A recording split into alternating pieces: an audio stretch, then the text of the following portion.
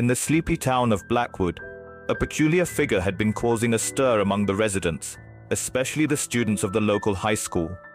For the past 6 months, this mysterious person, known as the Masked Stranger, had been walking past the school at the same time every day, never failing to capture the attention of the curious teenagers. The Masked Stranger's appearance was what intrigued the students the most. From head to toe, not an inch of skin was visible, as every part of their body was concealed by mismatched and tattered clothing.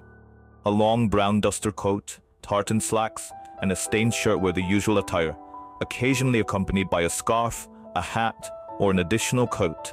The stranger's hands were always covered in gloves, either leather or silk, and their face was hidden behind a peculiar tweed mask.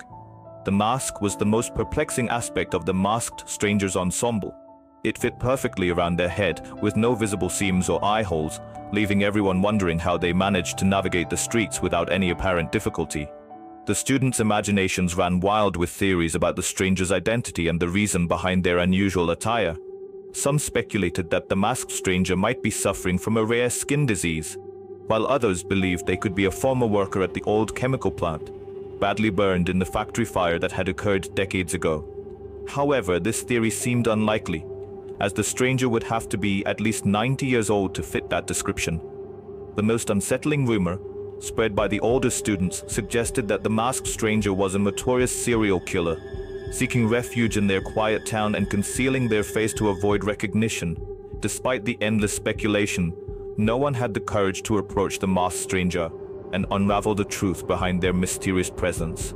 That is, until the night of October 26th, when a group of high school students found themselves entangled in a horrifying encounter that would change their lives forever. Olivia, a shy and reserved student, had been invited to her first real party by a classmate she barely knew. Excited by the prospect of underage drinking and socializing with her peers, she eagerly accepted the invitation. The night of the party arrived, and Olivia found herself having a fantastic time, enjoying the company of her friends and the thrill of breaking the rules. As the party wound down, Olivia and her 3 close friends, Ethan, Liam, and Sophia, decided to leave just before 11 o'clock. They stumbled out of the house, their laughter echoing through the quiet streets as they made their way home. Ethan's house was the first stop, and as he approached his front door, a light came on, revealing his angry mother waiting for him. The group couldn't help but chuckle at Ethan's misfortune, realizing he had forgotten to inform his parents about his plans for the night. Olivia, Liam, and Sophia continued their journey, still joking and laughing about the events of the evening. As they turned a corner, they suddenly froze in their tracks, their laughter replaced by a tense silence. There, walking down the middle of the road, was the Masked Stranger. The trio instinctively crouched behind a fence, peering out to confirm their suspicions. In the dim light of a flickering street lamp, they could make out the stranger's familiar attire, but something was different this time. The Masked Stranger had removed their gloves, exposing their hands for the first time. Olivia and her friends squinted, desperate to catch a glimpse of the stranger's hidden features. Suddenly, the Masked Stranger turned and began walking towards a nearby house. They stepped onto the porch and opened the door, slowly removing their mask as they entered. The door slammed shut behind them, leaving the teenagers more intrigued than ever. Liam, the most daring of the group, spoke up first, declaring that he was going to uncover the truth about the Masked Stranger once and for all. He claimed to have a foolproof plan, and before Olivia or Sophia could protest, he was already halfway across the street. The girls exchanged a worried glance before reluctantly following their friend. As they approached the Masked Stranger's house, Olivia noticed its dilapidated state. The paint was peeling, the gutter hanging precariously, and an upstairs window had been shattered. The trio gathered around the front door, keeping their voices low as Liam explained his plan. He would simply knock on the door, and when the Masked Stranger answered, he would pretend to have the wrong house and quickly leave, but not before getting a good look at the stranger's face. Olivia and Sophia, though hesitant, agreed to hide behind a bush at the end of the property while Liam carried out his plan. As Olivia surveyed the house, a sense of familiarity washed over her.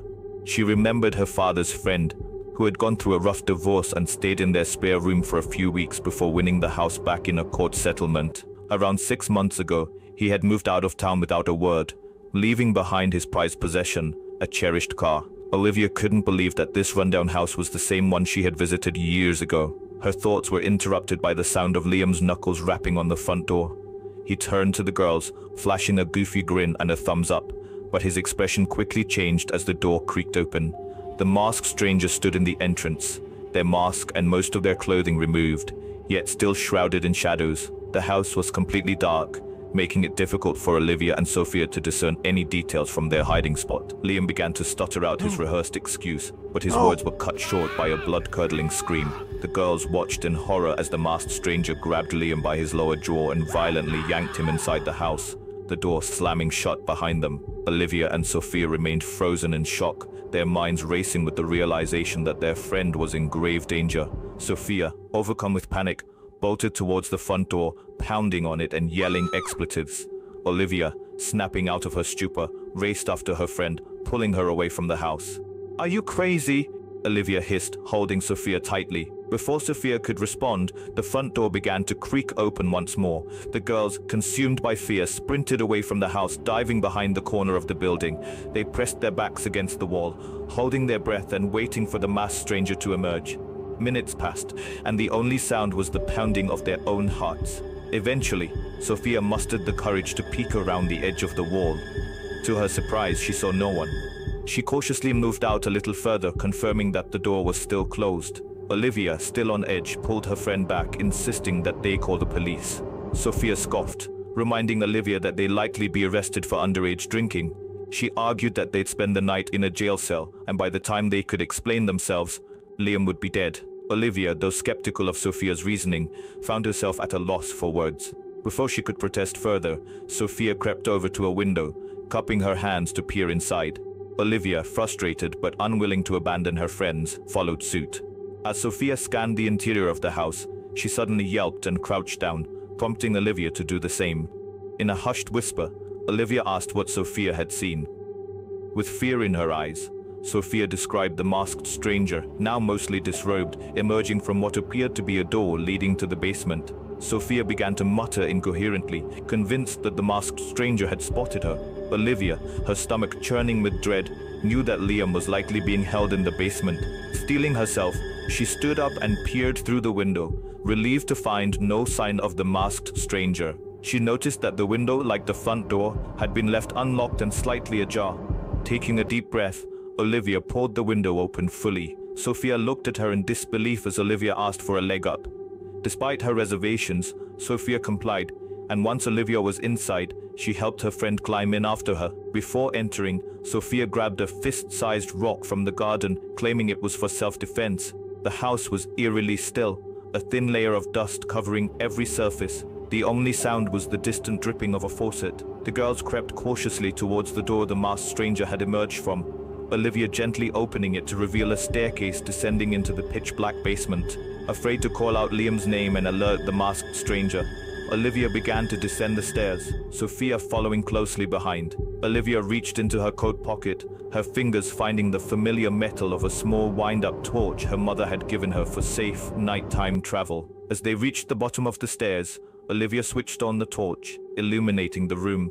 It took a moment for the horrifying scene to register in Olivia's mind, but Sophia's piercing scream confirmed the nightmarish reality before them. Liam hung upside down from the ceiling, a chained hook driven through both of his ankles. Deep, fresh cuts marred his throat, wrists and legs, his blood pouring into a series of angled metal sheets that directed the flow into a steel trough. 4 other bodies hung from chains, some appearing to have been there for weeks, all serving the same macabre purpose. Olivia and Sophia turned to flee, scrambling up the stairs. As they reached the top, Olivia's torch beam fell upon a motionless figure standing in the doorway. They slowly backed down the stairs, their hearts pounding in their chests. Suddenly the figure began to lift off the ground, shooting down the stairs like a projectile. Olivia dove out of the way, but Sophia was not as fortunate. The masked stranger pinned her to the ground, its black, claw-like fingernails running across her neck. Olivia screamed, drawing the creature's attention. It rose to its feet and lunged at her, but Olivia grabbed a rusted hook dangling from a chain above her and swung it with all her might. The hook smashed into the masked stranger's head, caving in its skull. The creature went limp, and Olivia nearly lost her balance, the momentum of the swing almost sending her tumbling into the trough of blood. She steadied herself and dropped down next to Sophia, who lay motionless, a gaping wound on the side of her neck, tears streaming down her face. Olivia turned to make her way back up the stairs, her heart heavy with the loss of her friends. Out of the corner of her eye, she saw movement. To her horror, the masked stranger yanked the rusted hook from its head and stood up, straightening itself before turning to face her. Olivia bolted up the remaining steps, the creature's animalistic screech echoing behind her as it gave chase. She burst into the living room, making a desperate dash for the front door. The masked stranger threw itself at her, sending her crashing into a glass coffee table, which shattered beneath her. As Olivia lay in pain amidst the broken glass, the creature loomed over her, dropping down and bringing its face mere inches from hers. In that moment, Olivia finally saw the true visage hidden beneath the mask. The masked stranger's face resembled a naked mole rat, its skin bleached white by chemicals. Its eyes were a mess of tumors and scar tissue oozing with black-purple pus. The soft tissue of its nose and ears appeared partially digested, and its gums were black, secreting a foul ichor and lined with fragments of broken teeth. However, its two front cuspids were perfectly maintained, protruding from its gums like razor-sharp blades. In a desperate act of self-preservation, Olivia thrust a shard of glass deep into the creature's neck, piercing through to its vertebrae. Black tar-like blood gushed from the wound, and the masked stranger fell backward, writhing on the floor in agony. Olivia staggered to her feet, limping toward the front door before breaking into a run. Fearing the creature would pursue her, she pounded on the door of the neighboring house until a light appeared upstairs. The door opened, revealing a familiar face, Mr. Thompson, her Sunday school. And thus, Olivia managed to escape from that demonic person, but she lost her two friends, Sophia and Liam. The next day, along with the bodies of her friends, another body was found in that house, but the body of that demonic person was not found. No one knows how he disappeared.